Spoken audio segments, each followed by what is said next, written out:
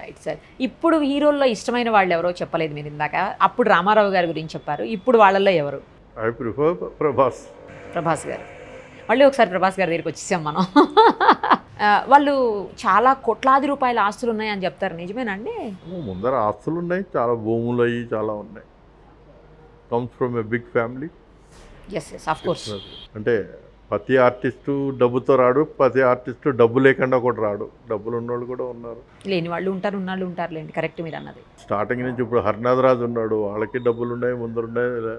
కొందరు సావిత్రి అంతా రిచి, పాపం చనిపోయేటప్పుడు they suffered due to different reasons. స్వయం కృపాపరాధం అంటారు, ఏమంటారు దాన్ని చెప్పలేము. అంతే అంతేలేండి. ఆర్టిస్టులు బాగా బతికి ఉన్నోళ్ళు కూడా లాస్ట్ స్టేజ్లో కొంచెం ట్రబుల్ అయిన వాళ్ళు కూడా ఉన్నారు. Like Kantharao is greatest hero.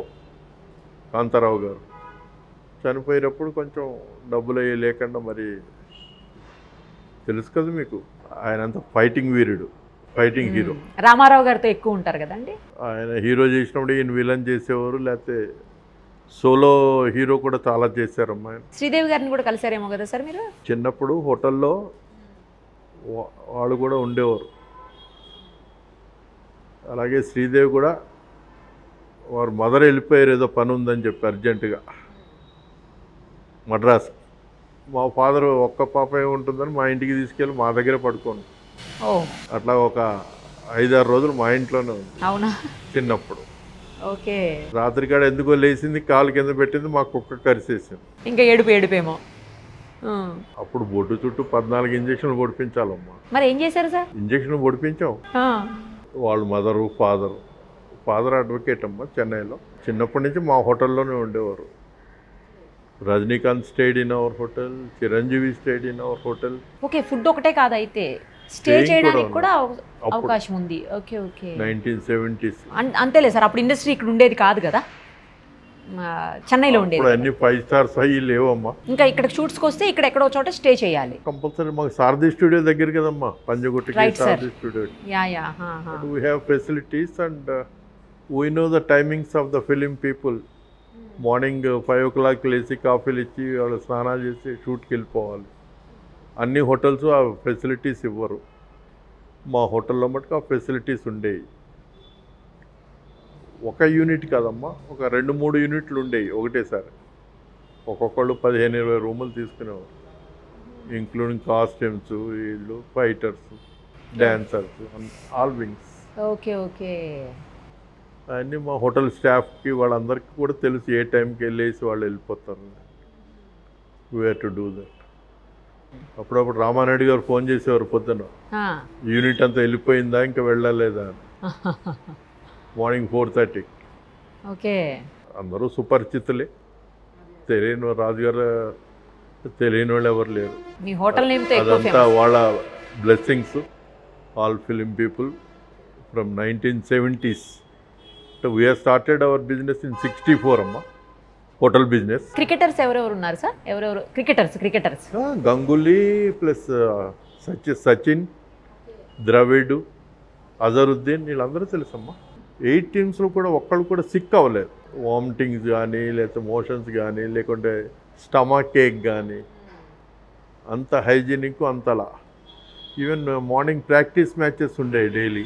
Okay. 7 to 9 వాళ్ళు ప్రాక్టీస్ చేసేవాళ్ళు వచ్చి. ఆ టైంలో కూడా హైజీనిక్ ఫుడ్ అది లైవ్ వాళ్ళ ముందరే. బాయిల్డ్ ఎగ్ అవనండి, లేకపోతే ఆమ్లెట్స్ అవనండి, లేకపోతే శాండ్విచెస్ కానీ, పాస్తాస్ కానీ అంతా వాళ్ళ ముందరే చేసి ఇచ్చారు. విన్నర్స్ టీము, రన్నర్స్ టీమ్కి ప్రజెంటేషన్ చేస్తూ లాల్ బహదూర్ స్టేడియంలో దే కాల్డ్ మీ. వీళ్ళు నన్నెందుకు పిలుస్తున్నారు, నేను ప్లేయర్ని కాదు కదా అనుకున్నా. రాజుగారు ఎపిక్రిస్ why don't you come on to the dais అని అంటే ఐ సర్ప్రైజ్, ఎందుకు పిలుస్తున్నారు. హోటల్ వాళ్ళం కదా, అంత సర్వీస్ మోటోలో ఉంటాం, ఎక్కువ డ్రెస్సింగ్ ప్రాపర్గా వెయ్యం, ఏదో పిలుస్తున్నారు కదా అని వెళ్ళా. You have been awarded the best hospitality which you rendered all the teams, ఒకరోజు కూడా సిక్ అవ్వకుండా అని Kapil Dev and Abdul Khader of Pakistan, they gave me award and the DOS. ఏం లేదు, ఫుడ్ వాళ్ళకు కూడా ఇస్తారని చెప్పి నాట్ ఓన్లీ ద ప్లేయర్స్, ఆ ప్లేయర్స్ ఎవరు సిక్కు కాకుండా మేము అంతలా టేకెన్ కేర్. కపిల్ దేవ్ గారు ఏం తినేవాళ్ళండి ఫుడ్ ఎక్కువ?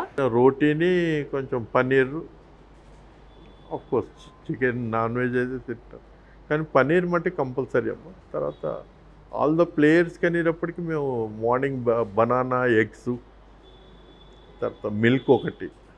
ఓకే. మిల్క్ కూడా అమ్మ ఏదో మనం మార్కెట్లో మిల్క్ కొని ప్యాకెట్లు కొని ఇవ్వం, గొల్లవాళ్ళ దగ్గర స్పెషల్గా పిండించి ఆ పాలే ఇచ్చేవాడు.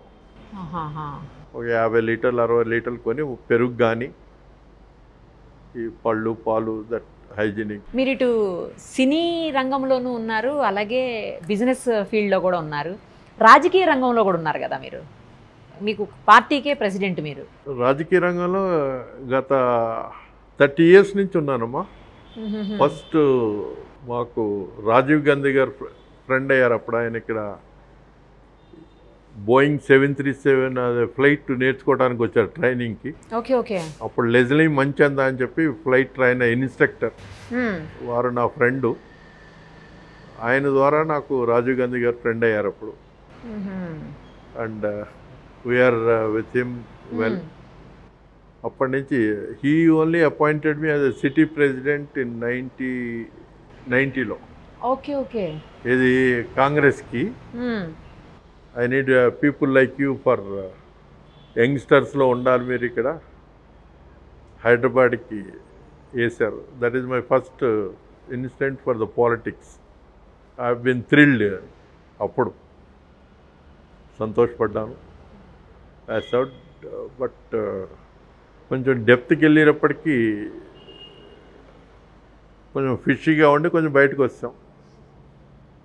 తర్వాత తెలుగుదేశం పార్టీలో అయితే మెంబర్ కింద అది ఏం చేయలేదు, but I supported total in and out. Okay okay.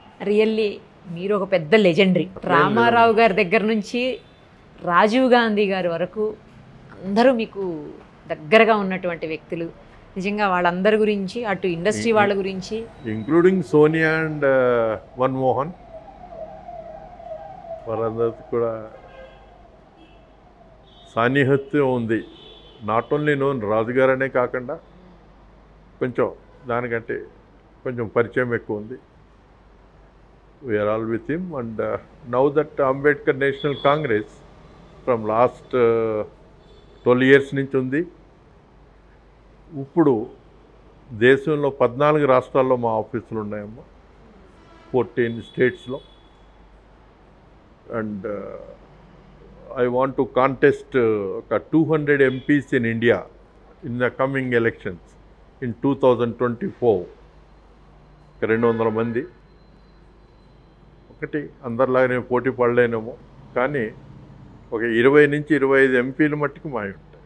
Political field గురించి, తర్వాత చివరికి క్రీడారంగం గురించి కూడా అందరితో మీకున్నటువంటి పరిచయాలని, అలాగే అనుభవాలని అన్నిటినీ మాతో షేర్ చేసినందుకు ధన్యవాదాలు sir. Thank you so much.